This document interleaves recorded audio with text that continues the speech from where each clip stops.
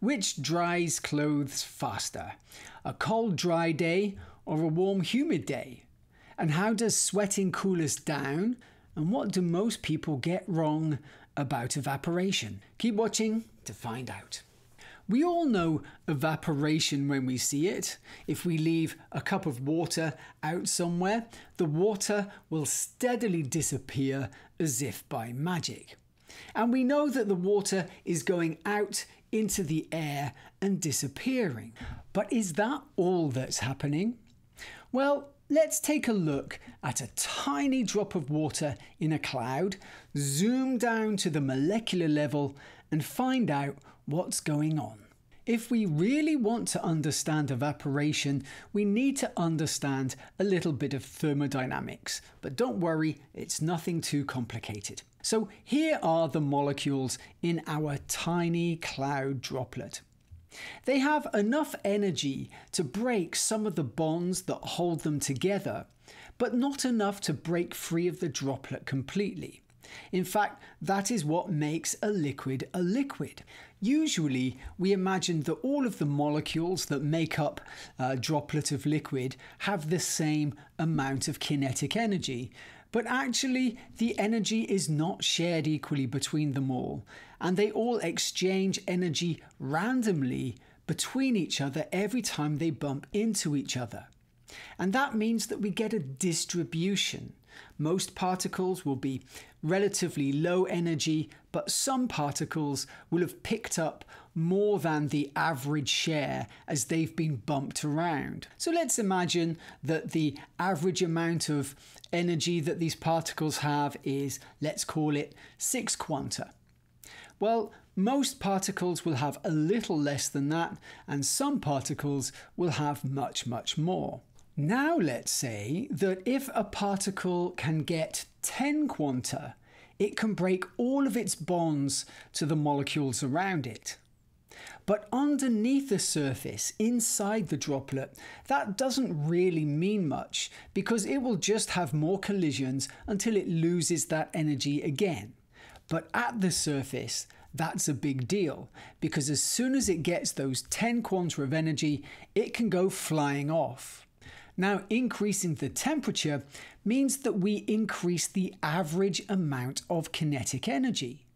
So that means that the rate of evaporation will increase too, because now it is much easier for molecules to get those 10 quanta that they need to fly away from the surface. But let's look at what that evaporation has done to the rest of the liquid left behind.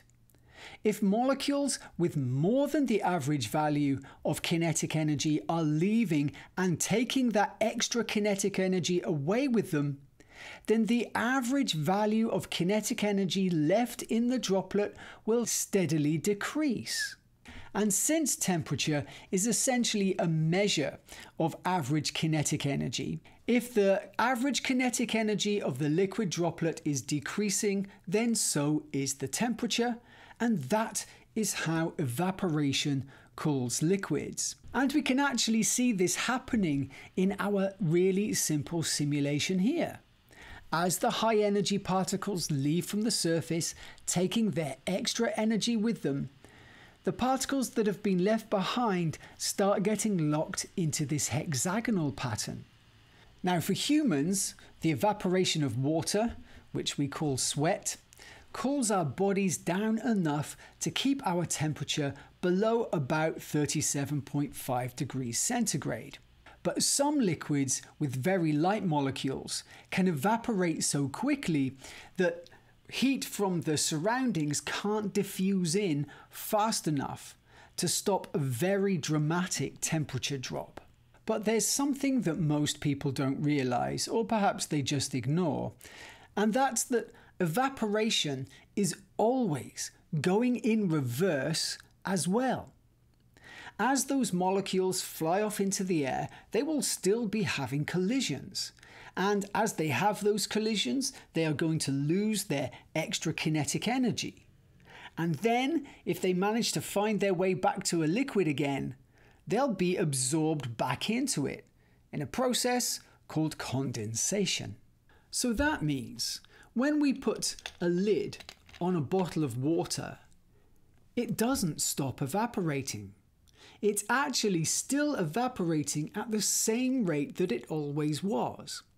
But now this empty headspace at the top is filling with those vapor molecules, and they start condensing back into the liquid. Over a period of a couple of seconds perhaps, that rate of condensation will become the same as the rate of evaporation. And at that point, we've reached equilibrium, where we can't physically see the evaporation happening anymore. But at the molecular level, it's all still going on. Now, a really important consequence of evaporation is something called vapor pressure. If we have a net evaporation inside a container, perhaps we've just put a lid on, or perhaps we're heating it up, that extra evaporation will add vapor molecules to whatever gas is already in there. And that increases the total pressure because there is now the original pressure that was in there before, plus the pressure of the vapor pressure. And that pressure, that total pressure and the vapor pressure will continue to increase until it reaches equilibrium, where the vapor is now condensing back into the liquid at the same rate that it's evaporating. Now, this pressure increase can be significant. Diethyl ether is a liquid with a very high vapor pressure. And that means we need to be very careful when we are storing it with a stopper on the top, or if we are heating it in a closed container. For the same reason, petrol caps on cars have a valve that lets the petrol vapor escape on hot days. And that brings me onto another very common mistake. In a gas, the space between molecules is much larger than the size of the molecules themselves. And that means that there is always space for liquid molecules to evaporate into. And what that means is that the maximum vapor pressure of a liquid depends only on temperature. It does not depend on total pressure, because there is always room for that liquid to evaporate. So before we put the stopper in our container of diethyl ether, the pressure will be 1 atmosphere inside the flask. We put the stopper on, and the diethyl ether will continue evaporating until it reaches its maximum vapor pressure for that temperature, the point where the rate of evaporation is equal to the rate of condensation. But it doesn't matter if we increase the total pressure inside that flask. We could pump it full of 10 atmospheres of normal air, and that ether will still evaporate and still add extra vapor pressure. Now, I've seen scientists talking about things like drinking a fizzy drink in a submarine, and they say that the carbon dioxide is not evaporating because the submarine is at 2 atmospheres of pressure. Well, it is evaporating. It's evaporating at the same rate that it would do on normal land at 1 atmosphere of pressure. What it's not doing is bubbling or boiling, but that's a topic for another video. So if you want to see that one, make sure you click the like button and subscribe, and you'll know when it comes out. Thank you. So, what else can we understand about our daily lives now that we understand the process of evaporation? Well, how about the so-called steam from a hot cup of coffee? The hot water of the coffee has got a high vapor pressure, so the water is evaporating very quickly into the air. But very soon, those water vapor molecules will hit the much cooler air, and they'll lose their kinetic energy, and then they'll start meeting each other, and they will condense back to form liquid droplets. So what you can see over the top of a hot cup of coffee is not actually water vapor, and it's certainly not steam, and it's definitely not smoke. What it actually is a mist of liquid water droplets, just like a cloud. In fact, that is exactly what a cloud is. Measuring the combination of heat and humidity is done by using something called the wet bulb temperature. So we take a thermometer and we wrap a little bit of wet cloth around the thermometer bulb, and the water will start evaporating from that wet cloth and cooling it down. Now, on a normal day, the wet bulb temperature will be significantly cooler than the normal dry bulb temperature.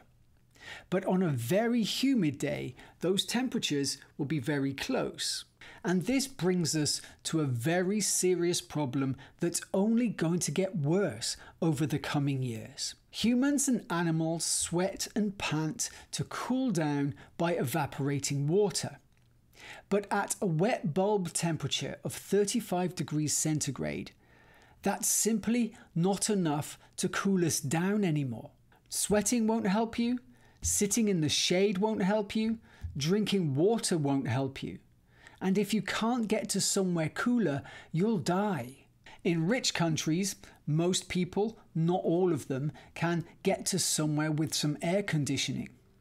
But in many parts of the world, we have already seen wet bulb temperatures that are killing people because they simply have nowhere to escape to. People die, livestock die, wild animals die.